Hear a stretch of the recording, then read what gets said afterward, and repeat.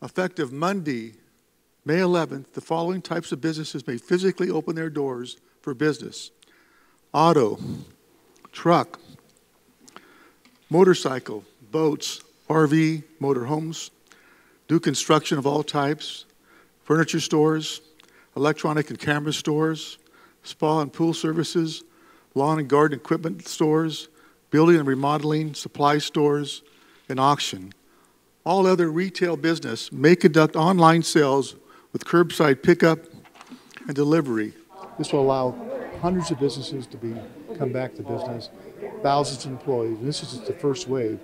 So we hope we're successful in 2 weeks, and we'll need the county to be with us on this deal, which apparently I don't know why there's been this reversal in their policy, but there'll be a lot of phone conversations and meetings, I'm sure, the next couple of days to try to reconcile things.